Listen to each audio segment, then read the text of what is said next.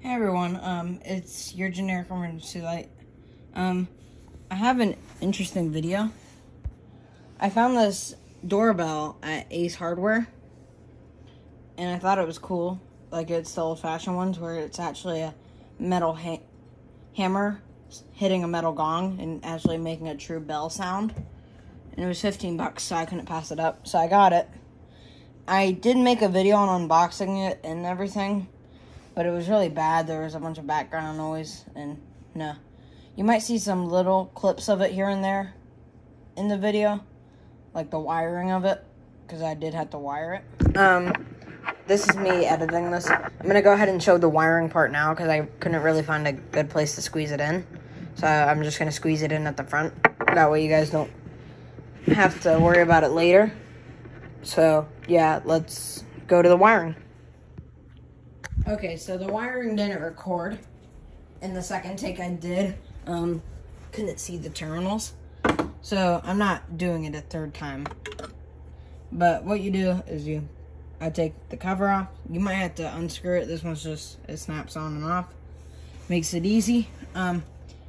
Two terminals, 1 and 2. It has like an electromagnet type design, so that's why this one is directly to the bell, because it runs to these coils. And then that one on the red runs to the knocker. So my bell has no polarity, so you can wire the positive here and the negative here, or the negative here and the positive there. It doesn't matter. It doesn't matter for it. So, but your bell might have polarity, so it might have a designated voltage charge, so you might have to put the positive in one spot and the negative in the other. There might be designated terminals for that, but mine, it's not. Mine's pretty easy. So you just get your power source, whether it's from a battery or transformer. Make sure your voltage is correct. Read the instructions, make sure you have the correct voltage. Wire it to your 2 terminals accordingly. If it's no polarity, then either wire to either terminal. If it does have polarity, positive to the positive, negative to the negative, or red to red and black to black. If it's a pigtail. Pigtail is when you have to use wire nuts or the quick connectors, but wire nuts are always better. So that's how you wire it. So I'll test it to make sure it works.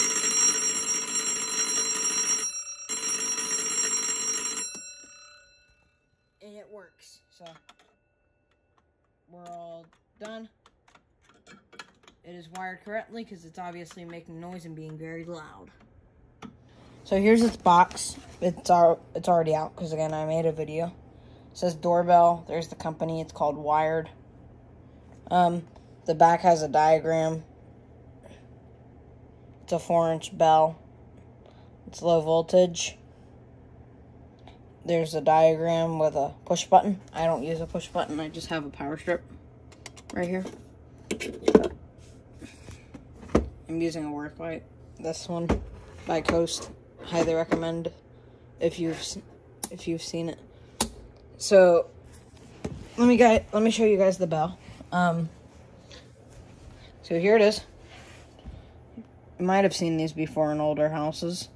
So there's the hammer, here's the gong, and then there's all the inside parts. It's really nice looking. The top has a knockout, but it's a pretty bad knockout, so I had to just bend the side. It doesn't look that good. I had to bend the side so the wire wouldn't get pinched. And then that runs down. What was that? I have timers clicking, but I don't think that was a timer. Oh well.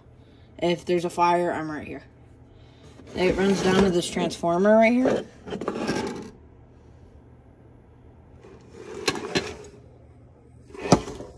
Which, I don't know if you can read that. No, you can't. Basically, the bell can run on 8 to 16 volts AC and 3 to 6 volts DC on a battery. But if you're using a transformer like me, it's 8 to 16 volts AC. So, it can't run on a 9-volt battery, because that's 9-volt DC. I need AC. This transformer is a 9-volt AC transformer, so it works. Something I noticed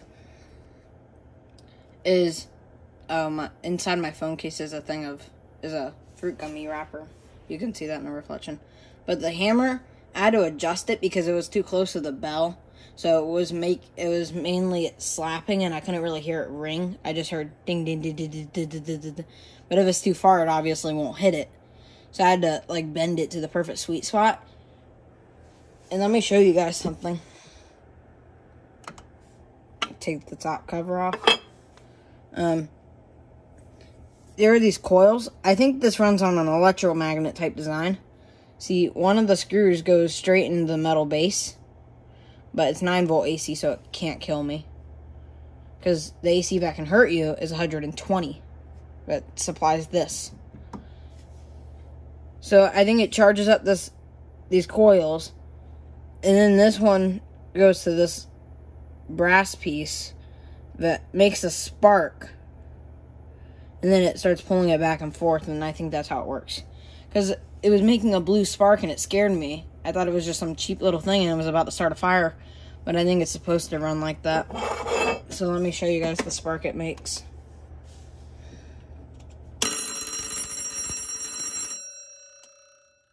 And since it's bent, it does...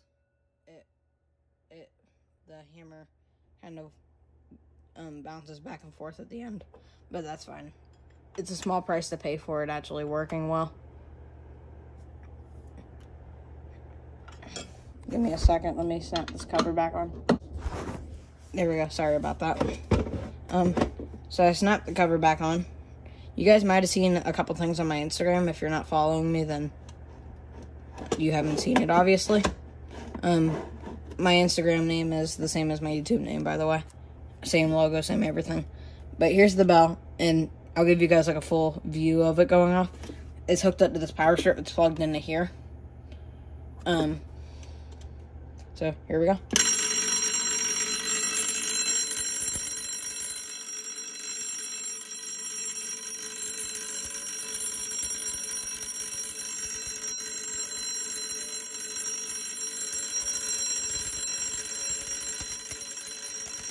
You can see the spark on the inside.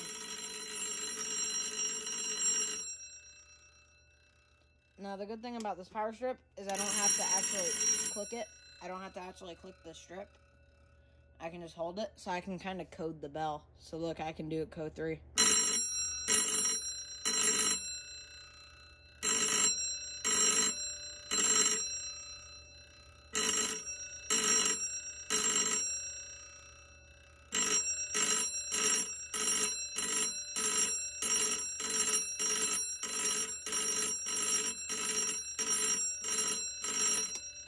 I'm still working on my March time, but code 3 I have down to a science.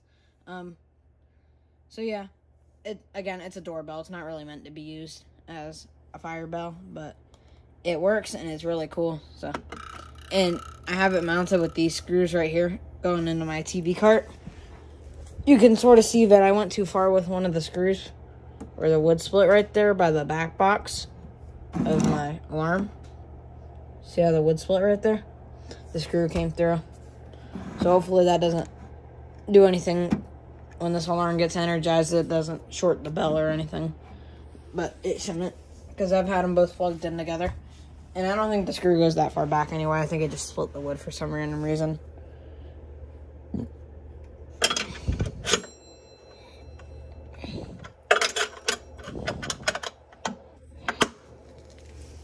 So yeah,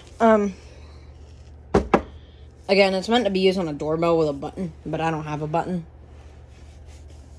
And it's not on for forever. It's only on for probably like 30 seconds at maximum. But it is fun to play with. If you see it, I would snag it because they're really cool looking. And maybe if you want to, you can replace your old chime with this if it's a bit more pleasing. And I think it does work upright. I've used it upright, but I didn't want to mount it upright, even though it looks better. I feel like it would mess with something with the electromagnet in here, as well as I like seeing the hammer hit the bell. So, sorry, my brother's still up doing something, practicing for a big test. but I also have tomorrow, so looking forward to that. That's why there's not much editing going into this video, because I don't have time. Plus,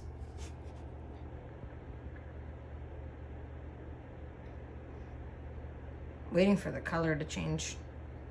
There we go. It's 9, so. I thought my mini fridge had a clock for a second.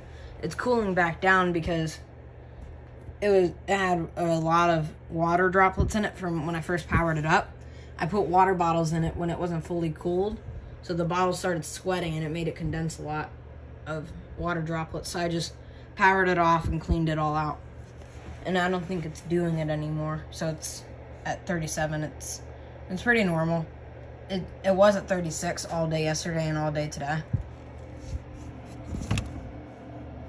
Looks like it's sort of doing it, but not as badly. It was really bad the other day when I first got it, but I'm hoping that's just like a once in a week thing where I only have to do it weekly, if not monthly. But that's not the point of this video. This bell is.